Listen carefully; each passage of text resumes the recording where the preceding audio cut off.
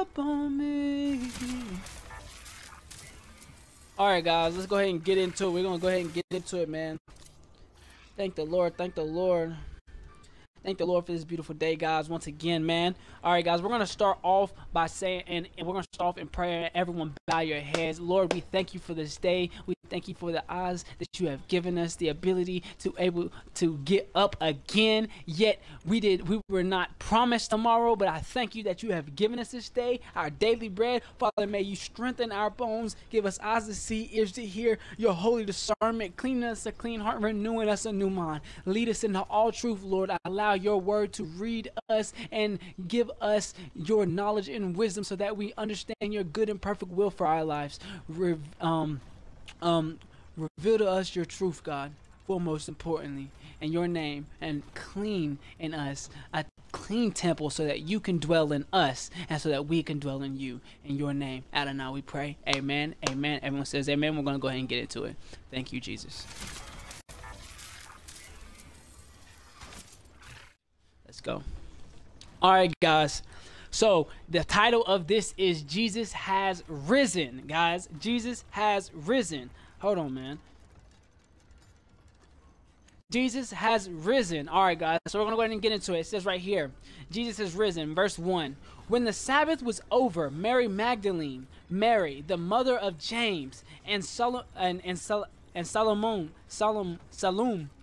bought spices so that they might go to anoint Jesus' body. Guys, this is after Jesus was crucified, and this is on the third day, might I add. So this is just context. It says, and they might anoint Jesus' body. Very early on the first day of the week, just after sunrise, they were on their way to the tomb, and they asked each other, who will roll the stone away from the entrance of the tomb? But when they looked up, they saw that the stone, which was very large, had been rolled away. Guys, this is a miracle in itself. Can you guys not? He prophesied to them and told them that he would die on the cross, go and die for their sins, and rise. And I mean, he would be in the grave for 3 days, and on the third day he would be risen. This is the miracle that that is being preached right here, for the simple fact that all of them, there was multiple people that walked up to the tomb looking to anoint Jesus' body. They were initially going to roll the stone away, but when they got there, they looked at something that looked impossible, and they seen that the stone was large in itself. So they felt their shortcomings, their insufficient funds, they had doubts whenever they seen the obstacle that was in the way, the obstacle that they knew was there, the obstacle that was meant to keep things from getting out. But here, this is the will and the promise and the purpose of the Lord. Listen to how it prevailed through the obstacle. And it says, but when they looked up, they saw that the stone, which was very large, guys, very large, had been rolled away.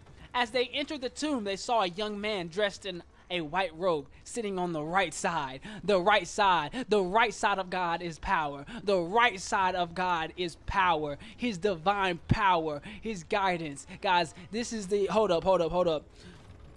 With his mighty right hand.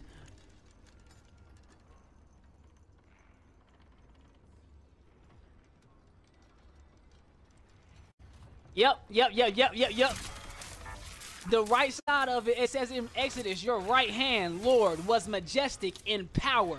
Your right hand, Lord, shattered the enemy. This was Exodus 15, verse 6. This is speaking and giving an example about about the power of God's right hand, the right side. But guys, this is symbolism for power, guys. So this was not just some regular person that was sitting on the right side. No, this was a man dressed in white linen. He was clean from head to toe, for the blood had washed him clean. If you guys are getting the symbolism here, that it wasn't Jesus that was standing there, but it was this man wearing white, sitting on the right hand side.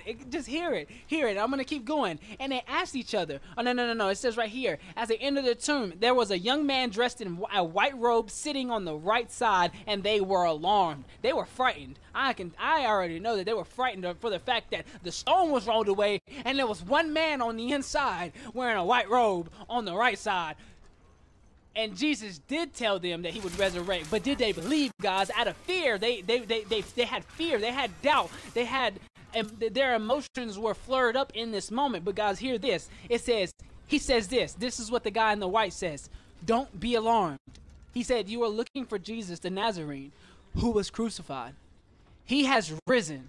He is not here. See, the place where they laid him.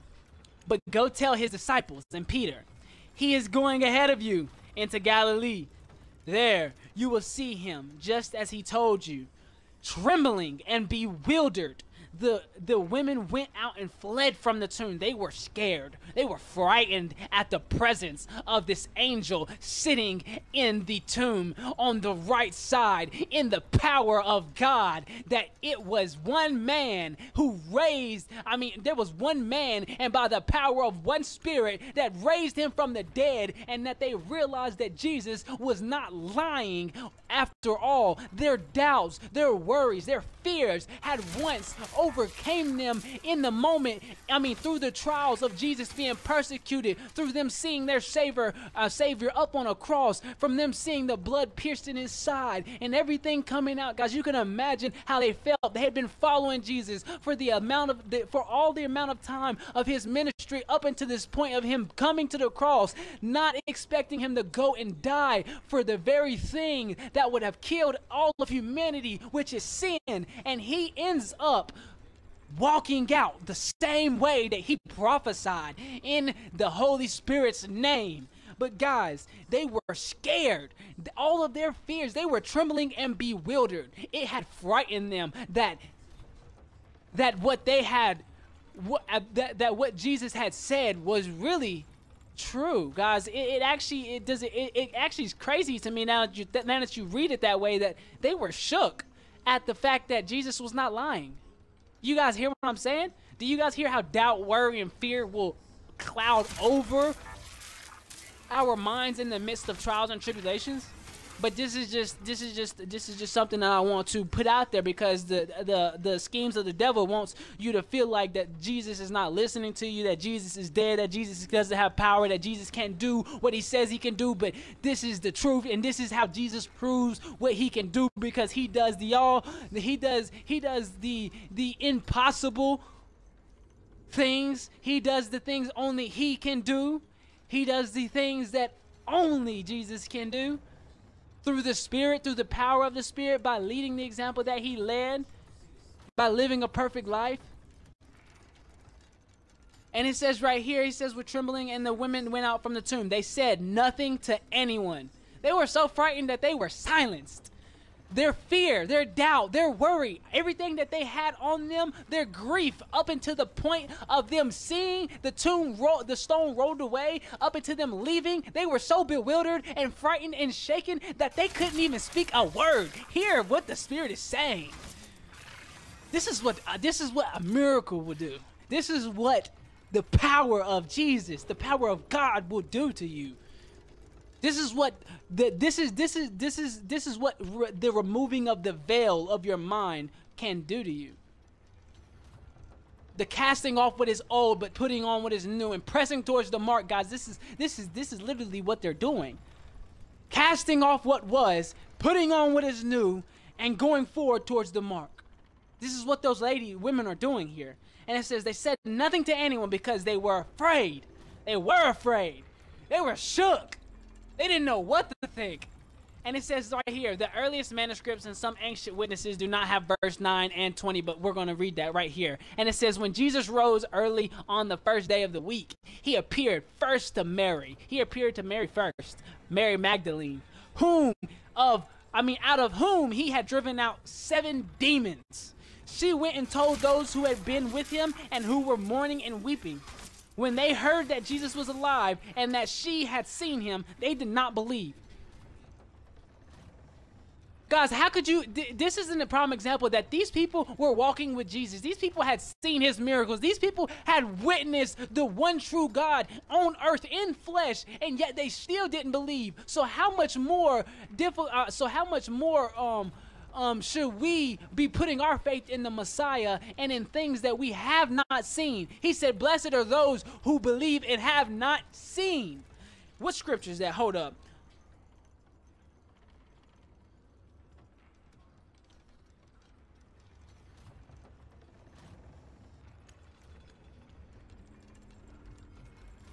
Hold on, guys. 1 second. I'm looking it up right now.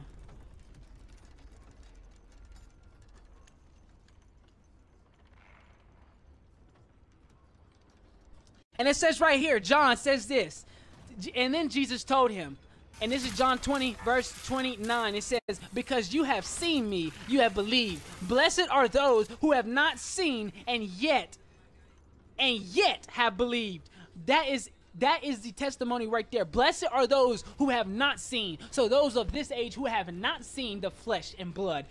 You guys get what I'm saying? The flesh wrapped around spirit. The one who sits upon the throne, dwelt among men, and stood in the midst of humanity and was crucified for our sins. That is what he's saying right here. And it says right here, and it says, she went and told them, those who had been with him and who were mourning and weeping. When they heard that Jesus was alive, that she had seen him, they did not believe. They did not believe it, which is crazy, guys. Like I said, they had been in the presence of Jesus. They had seen what he can do, yet they still had unbelief. And this right here, afterward Jesus appeared in a different form to two of them while they were walking in the country. These returned and reported it to the rest, but they did not believe them either, which is crazy. Once again, this is unbelief. Again, guys, this is the attack of the enemy, the schemes and the wiles of the devil. Yet Jesus had already prophesied and told them what would need to be done and how he was coming back. They still did not believe because sometimes the absence of what was once there. So guys, you may be going through a season of the absence of God speaking, or the absence of feeling the presence, or the absence of the gifts of the Spirit, or the absence of peace and these things. And when I tell you that the absence of things that you once felt in another season doesn't mean the absence of Jesus altogether. It doesn't mean the absence of the promise, because that's what he wanted them to get right here. They didn't think that just because he was in the grave that it would still come to pass, but Jesus already prophesied and told them that even though I go down to the pit of hell, I'm going to steal the keys, come back up on the third day for your sins, and I will be resurrected.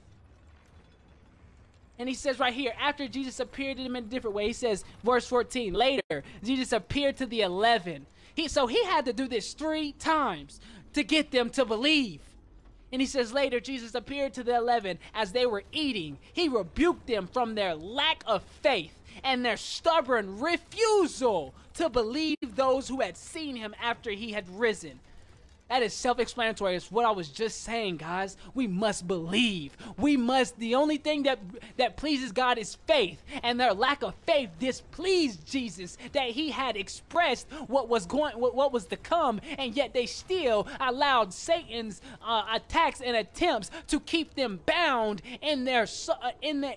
keep them bound and subdued to lower thinking. And when I say lower thinking, doubt, fear, condemnation, guilt, shame, all of these emotions, all of these feelings, all of these things that keep us bound, heavy yokes that keep us weighed down, and that will inevitably keep us from believing the promises and the truth and the promises of God. And here, right here, it says, he said to them, and in verse 15, he said to them, go into all the world and preach the gospel to all creation. This is what Jesus says to all of us, guys. This is not just for the disciples, because all of us can admit there's times in our lives where we all have been doubting Thomases. But guys, right here, all of the disciples were doubting Thomases. They did not have faith that Jesus was really risen. But this is what he says to you. And I send this, and the Holy Spirit sends this unto the community in the union of the body of Christ, so that we may get the fullness and gain the knowledge and wisdom and walk in the order of the Most High, what he has given us, commissioned us to do on this earth. We are his hands and feet. He is I better say, we are his hands and feet on this earth, so we ought to listen and obey, and we must bring our faith and our works together. So hear what the Spirit is saying. He says, go into all the world and preach the gospel to all creation. All creation. Not one walk, not one country, not one little sect. Guys, every area of creation, all creation. And he says, whoever believes and is baptized will be saved, but whoever does not believe will be condemned. Whoever does not believe will be condemned. You cannot be an unbeliever and think that you are on the righteous path, the road that is narrow but few take. No, that is not the road that Jesus that is not the road that unbelievers are on. Unbelievers are on the road that many that wide and many take, and many shall perish by that road. But guys, we must snatch those as the body of Christ, us who are commissioned as believers. We must snatch those who are unbelievers and snatch them into the reality, into the being, into the calling, into the fullness. For once it was for the Jews, but now it is too for the Gentiles. So you as a Gentile, uncircumcised in your faith, must be circumcised in your faith by the baptism of the Spirit, and must be renewed in your soul, in your temple. And now you must walk this very narrow path, and you must do the same as you were snatched out. Snatch others out from the pit of hell, so that they may see and prophesy and preach among all creation as he commands us here. Whoo! Whoo! Hear what the Spirit is saying. And these signs will accompany those who believe in my name. They will drive out demons. They will speak in new tongues. They will pick up snakes with their hands. And when they drink deadly poison, it will not hurt them at all. They will place their hands on sick people, and they will get well. I'm a living testimony. Living testimony. We should present ourselves as a living sacrifice unto the Father, so that he may do his bidding in our life, so that he may use us as his tools, as his vessels, so that we may join the greatest partnership that the world has ever seen, and creation will never see another partnership greater than the one that is created by God, and that is created by God and man. He wants to unify the body of Christ. He wants us to come together and fight against the principalities and rulers of darkness and evil of this realm. But God says that if we take up this mantle, if we take up the burden, if we take up the yoke, which is easy, that we that we will walk into it, and we will come out unscathed. There was 3 Hebrew boys thrown in the fire, Shadrach, Meshach, and Abednego, but there was a 4th man in the fire when the king was looking at them, and they came out not smelling like smoke. They came out with not a scathe, not a scratch, not a burn on their body.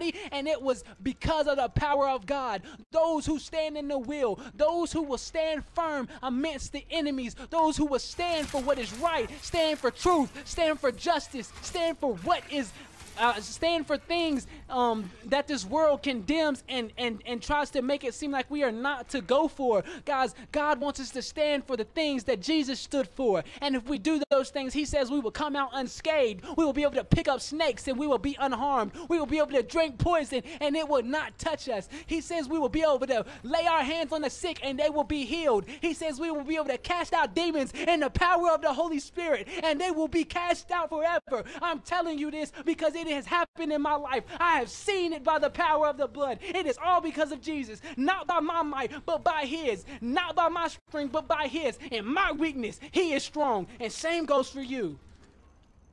Who does Jesus say you are? You must seek his heart so that you understand and know his precepts. And it says, verse 19, after the Lord Jesus had spoke to them, he was taken up into heaven, and he sat at the right hand of God. The hand that symbolizes power. He sat at the right hand of God, where power is given, where power comes from. It is not by our power. When you wake up in the morning, that strength that you take and you take into your workplace, it is God's power that allows you to do that. It is his grace that is given, that is flowing in your life, that allows you to continue walking day by day. It is his breath that keeps your body moving. It is his breath that keeps your body moving. And no one can say it is by their own means that they are on this planet, but by the Father, and that the Father Father knew you before creation. He knew you before you were formed in your mother's womb, and he knows every hair counted on your head. So you must understand that you have there is a covenant with the all-knowing, the omnipotent God, the God who stands inside of time, outside of time, and around time. Guys, he is the one. He's got a covenant with his people. And guys, his people, the covenant is not just with Jews. Like I said, when Jesus was crucified, and this is what this text is talking about, when he was resurrected, the covenant is now with those of all creation, those who may gain and believe. Those who believe gain this covenant with the Messiah, and they will be washed in the blood, renewed in their minds, strengthening where we are weakened. And guys, that is the power of God. Who hear what the Spirit is saying? Hear what the Spirit is saying. God will whisper in your ear, but I will talk to you from a distance, because God knows where you are. He knows where your location is. Don't act like God don't know where you're at just because you may not hear his small subtle voice, but you got to block out all the other noises. There may be everything, the wiles of the devil going around in the world right now. There may be all these winds, waves, storms, trials, tribulations, persecutions. Everything could be stacking up against you, but just like Moses and the Israelites at the Red Sea, their backs were back up against the wall. Pharaoh and his armies were pursuing him, but God told Moses, stretch out, he said, what is in your hand? Stretch forth your rod into the sea, and as you do that, the power of God split that sea, and their enemies that you see today, you shall see no more. Whoo! And it says, verse 20, then the disciples went out and preached everywhere, and the Lord worked with them and confirmed his word by the signs that accompanied it. Guys, if you guys want to go over to Mark 16, go over there and read verses 1 through 20. Have the Holy Spirit reveal to you. Ask him for wisdom. Ask him for his eyes to see and his ears to hear.